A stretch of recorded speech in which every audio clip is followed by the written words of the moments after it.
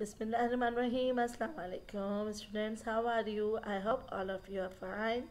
I'm your teacher Sayyida Samia Zahra, class 5, subject science. As we know, okay, we were learning about sound. At the end of this chapter or this class, the student will able to understand about sound, its production and transmission of sound in different mediums, the frequency and pitch of sound, about the intensity of sound, about echo, noise and its effects on human health, noise pollution and ways to reduce it. As we know that sound is produced when something vibrates and the vibration travels to our ears. Strong vibrations create louder sound. If you hit the skin of a drum hard, it will produce strong vibrations and the sound produced will be loud.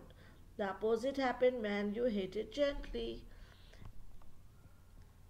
And we also know this that whatever the sound we are getting, they all are produced in the same way, that is by the vibration of objects. Vibration of the objects is quite visible on the drum. For this we have done the experiment in our previous class. As we have already discussed that sound needs a medium to travel. Sound cannot travel in vacuum. The speed of sound is depend on the medium, means it travels fastest in solid, then medium in liquid and slowest in gas, and in vacuum there is no sound. Speed of sound depends on medium and temperature of medium.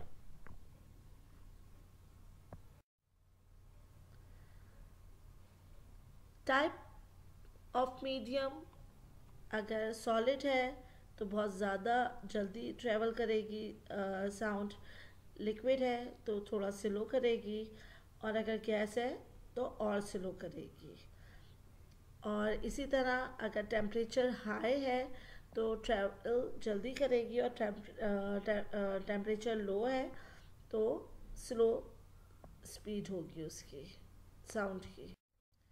Sound can travel fastest in solid, then liquid, and then gases. Sound travel through air at about 300 meters per second in air.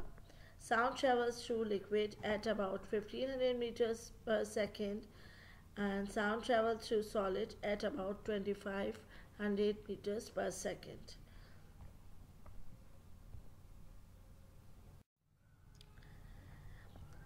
Sound is a form of energy. It comes from vibrating source. Sound travels in invisible waves. Sound can travel through solid, liquid and gas. Now we are going to learn that how we hear. When an object produces sound, its surface vibrates. The molecules of air which are in contact with this vibrating surface also begin to vibrate.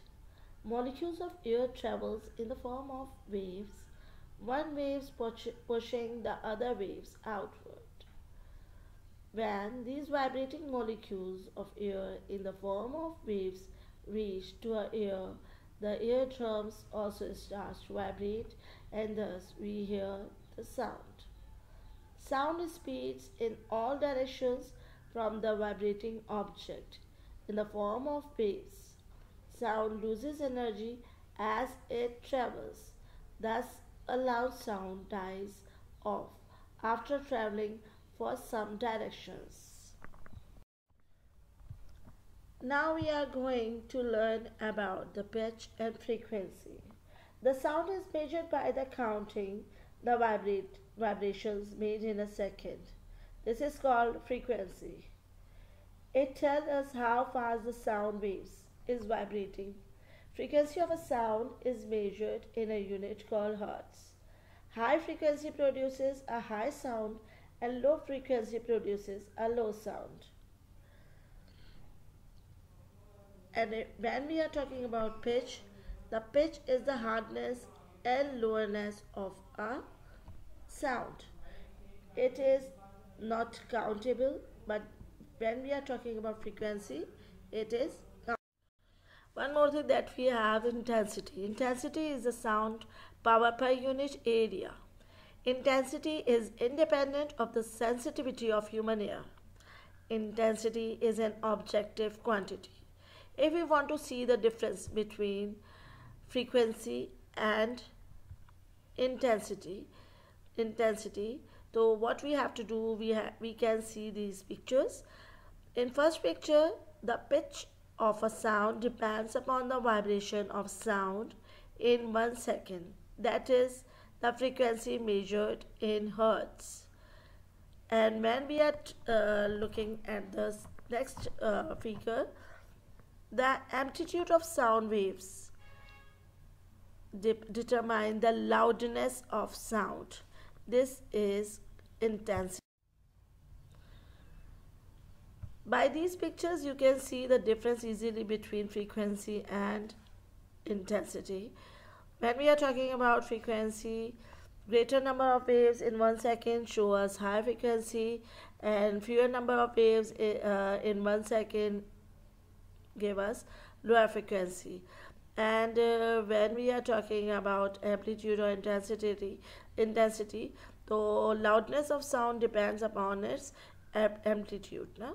तो अगर जो amplitude का distance ज़्यादा होगा, then we say कि greater है, और अगर कम होगा distance, तो that is smaller. Sound characteristic. All sounds are not alike. Pitch and loudness make the difference.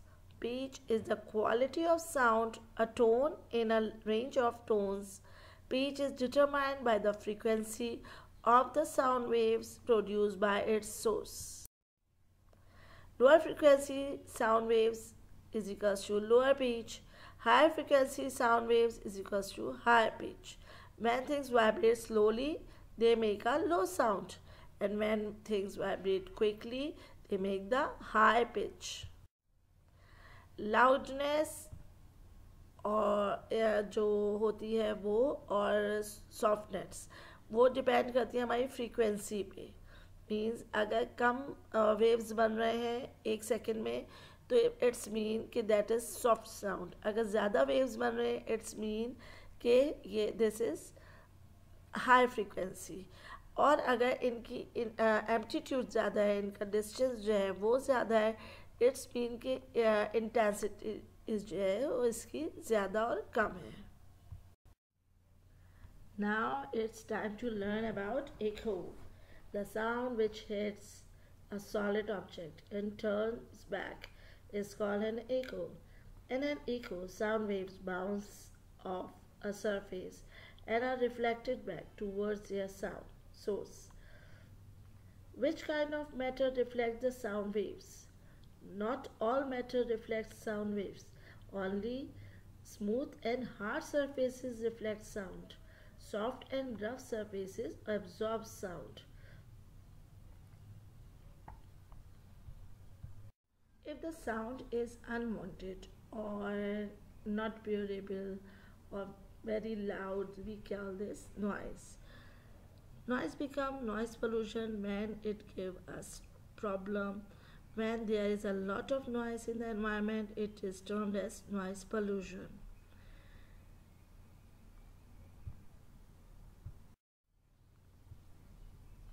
There are so many sources of noise pollution like train, airplane, automobiles, motorcycles, and even environment noise can disturb wildlife habits or sleep disruption in humans and animals, hearing loss, heart diseases, and so many diseases we could get because of this noise pollution. Because of noise pollution, people get so many problems. like high stress level, high BP, hearing loss, sleeping disturbance, heart cardiac problems, and there are so many harmful effects of noise pollution. To make the world noise free or pollution free, noise pollution free, we should do planting. We should give the regular services to our automobiles, and we should arrange social awareness programs to educate the people to tell about the causes and effects of noise pollution. And there are a variety of strategies by which we can reduce the noise pollution by use of barriers, or limitation of vehicle speed, or alteration of roadways surface texture, and limitation of heavy vehicles, use of traffic controls. And we can also use the electric automobiles, hybrid vehicles. They are so quiet. In fact, they are very good to reduce the noise pollution. Thank you. Allah Hafiz.